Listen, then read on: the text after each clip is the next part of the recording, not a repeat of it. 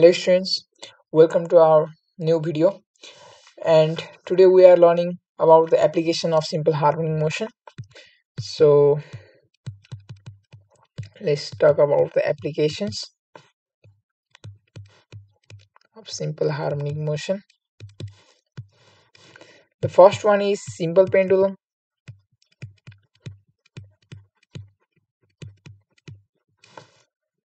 and second one is helical spring. And in simple pendulum, the second part is also known as second pendulum,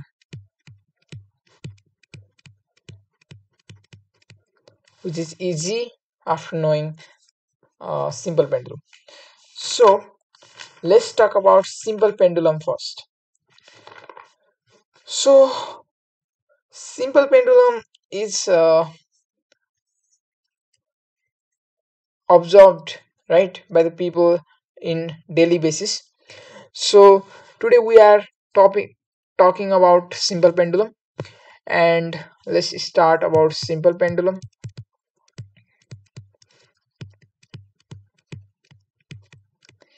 In this video I am only giving the concept of derivations, so I will not waste my time in definitions and other things. So let's go to the first thing that is needed is acceleration for simple pendulum. For that we need one figure of simple pendulum, so let's make it. Physics is all about figure, right? Mainly in derivations. So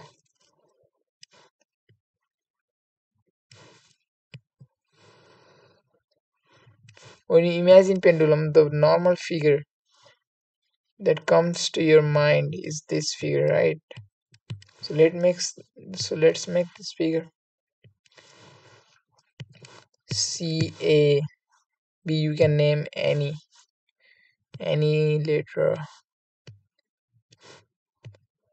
This is the object, right, which is in simple pendulum. The position, different positions CAB. Three are the points or positions, right, for this pendulum. So let's take this position B. The mean position is A, right, from which the pendulum started. So the mean position is A. So now it goes to the position B in time t. So let's make the B position, sorry, okay, B position, this is mg cos theta.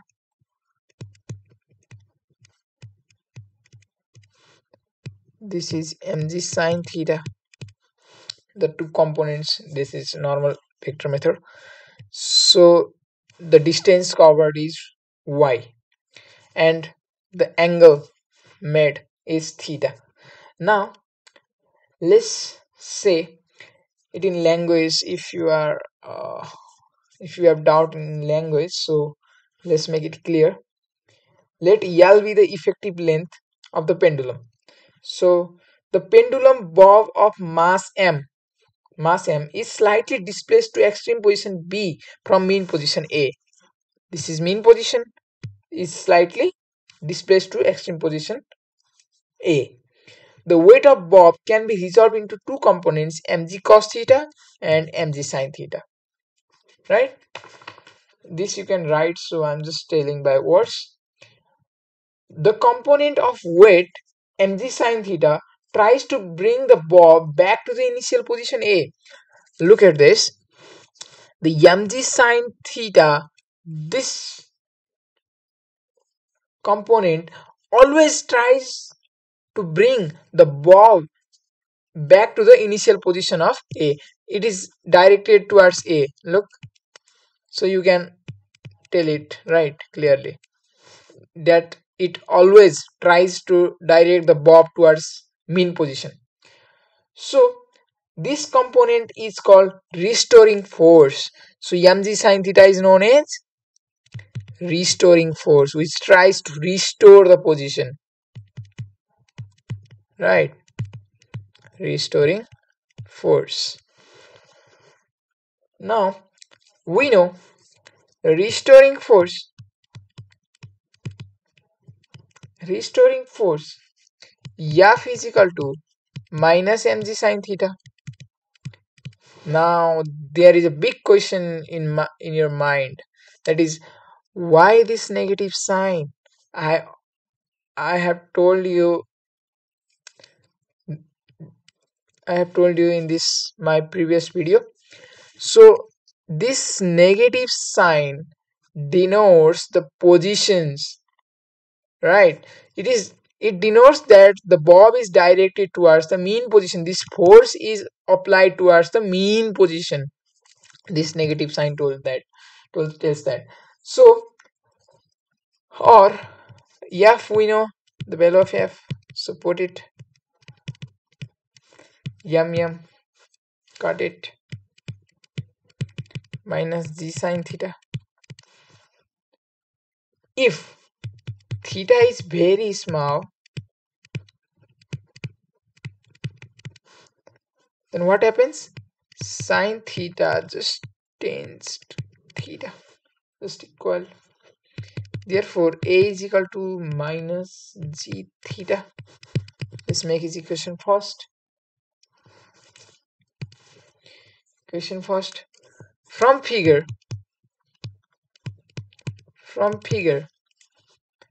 we get that theta is equal to AB, arc length by radius. We always know value of theta in this shape, right? This is normal mathematics, right? Arc length divided by radius, right? In circular form, in circular motion or periodic motion, let's say. This is arc length AB, arc length, and this is radius OA. So this is the formula to find the theta when arc length and radius are given. So that means this is distance y, right? Value of arc AB, arc length AB is y. OA, we know the length, right? Length of the pendulum. So therefore we get A is equal to minus g times y by L from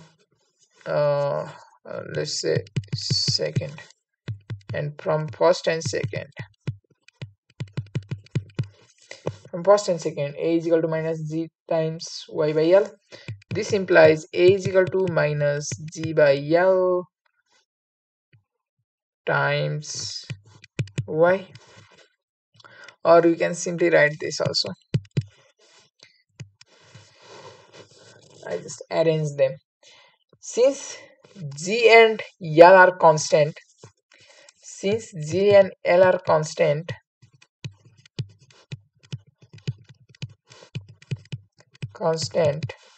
so A is directly proportional to y. This shows that the motion of simple pendulum is simple harmonic application. So we have to prove that the simple pendulum is in simple harmonic motion. So to be in simple harmonic motion, I already said the acceleration should be direct proportional to the displacement covered. So it is in simple harmonic motion. Now let's look for time period.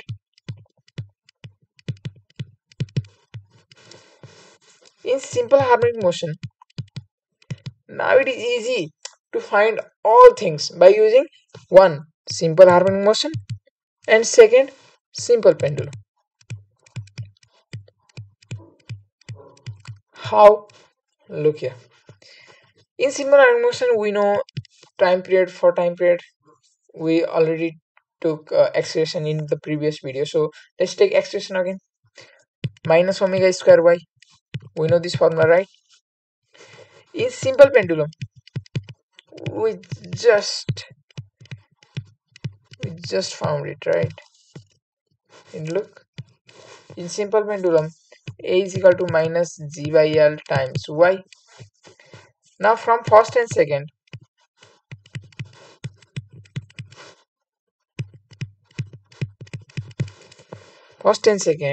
we get that minus omega square Y is equal to minus G by L times Y. Y cut. This implies omega square is equal to G by L. This implies omega is equal to 2 pi by T. We know that. So let's put it. This implies T is equal to 2 pi under root L by G. This is the time. This is the formula of time period for simple pendulum. If asked, then you can do it. Now there are different conditions for this time period. Like inside satellite, what is the time period of simple pendulum inside satellite if asked? Then what to do, right? 2 pi under root L by, in satellite we have not, we don't have normal G, we have G efficient. Now what is G efficient? G efficient is equal to normal G, total G, gravity, minus the acceleration. So inside satellite the acceleration is equal to G. So G minus G is equal to 0. So we get the value G efficient is equal to 0. That means T is equal to infinity, something by 0. That means pendulum does not oscillate. Time period, it does not, the time period is infinity, matlab, means it just infinitely show the time. So it does not have fixed time. So that means it does not oscillate. There should be fixed time period for the oscillation of simple pendulum. If there is no fixed time period, then we get that the pendulum does not oscillate. Now let's look another condition inside lift. What happens when the lift moves downwards with uniform velocity? What? When the lift moves downwards with uniform velocity, what happens? T we know 2 pi under root L by G efficient. Let's say that now here G efficient is equal to G minus A. This is normal.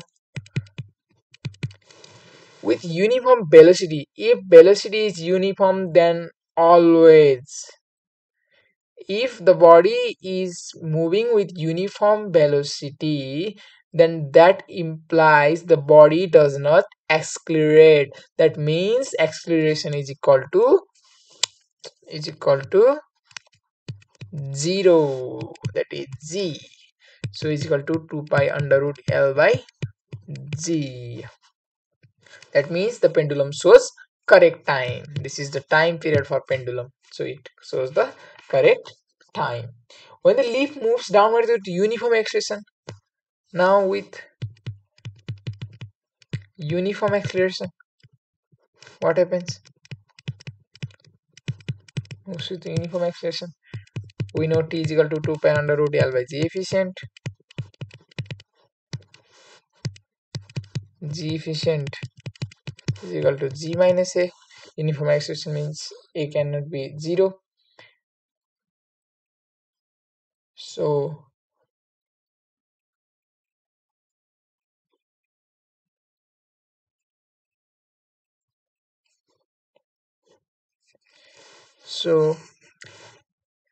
just we can say that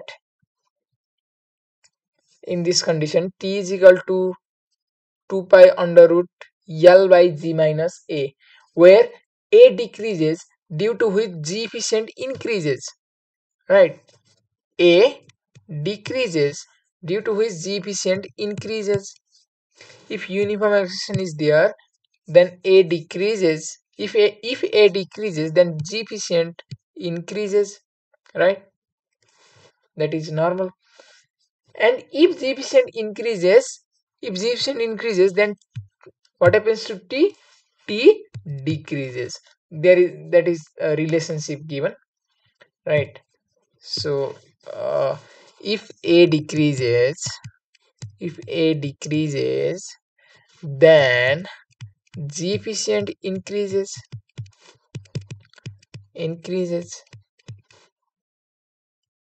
and T decreases. This is the relation between them. So this is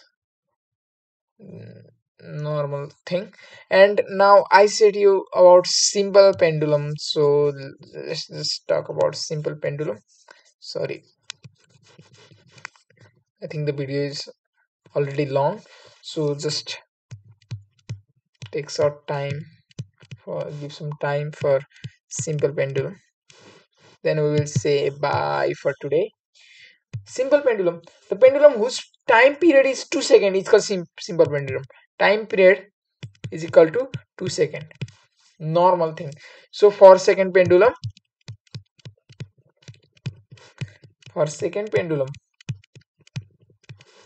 2 is equal to 2 pi under root L by G.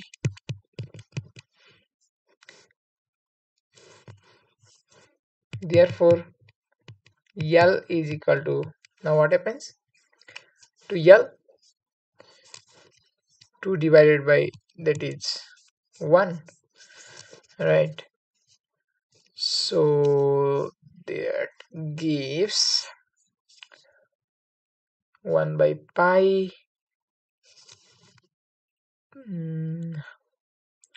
1 by pi 1 by pi square 1 by pi square. Let's just solve it here. 1 by pi square is equal to L by G, right? This implies L is equal to G by pi square.